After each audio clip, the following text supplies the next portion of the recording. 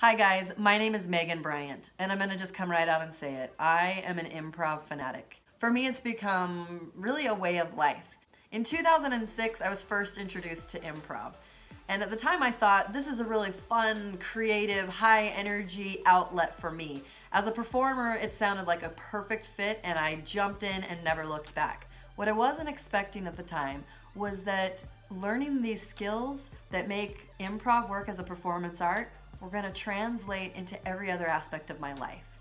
It really helped me understand how I show up, the way that I can contribute with my ideas, the way that I can accept other people with their ideas, meet people where they are in that moment, and just have this new energized presence. A lot of times when I talk about what I do, people get nervous and they retract and they're super scared because they think they have to be funny. They think this is all about performance. They don't think they know how to be on the spot and how to think quickly. So all these years later, that's what I dedicate my life to, is helping people understand that the reason that improv works as a performance art is because we're playing by these very simple rules that help each other look better on stage. We're not racing to be funny, we're looking for connection.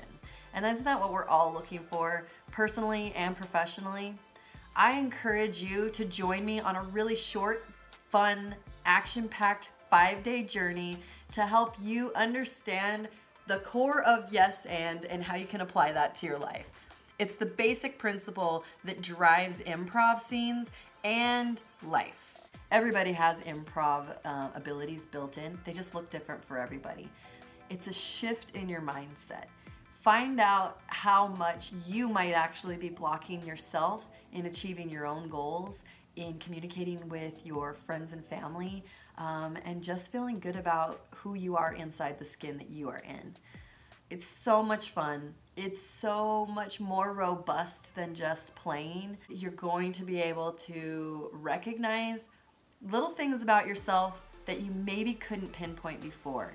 And with that information, be able to empower yourself to be a better communicator personally and professionally, to stand firm in who you are, again, to respect others and how they show up, and to use yes and as an action tool to accomplish things, to set healthy boundaries, and to look at the world in a little bit more positive of a perspective all the time.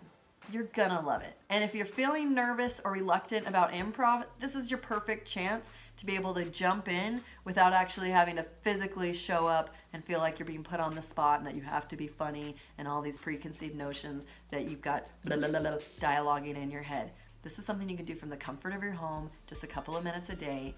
I'm gonna throw some nuggets at you to help you just start making these little shifts that are gonna make a huge, long-lasting impact on the way that you show up every day of your life. I want to invite you to give yourself just a handful of days, a 5-day commitment for you to be able to get a taste of improv. So click the button, subscribe, so easy, it's free. I just want you to get a taste of improv. Experience it in a small dose, and I promise you're gonna love the way that it makes you feel.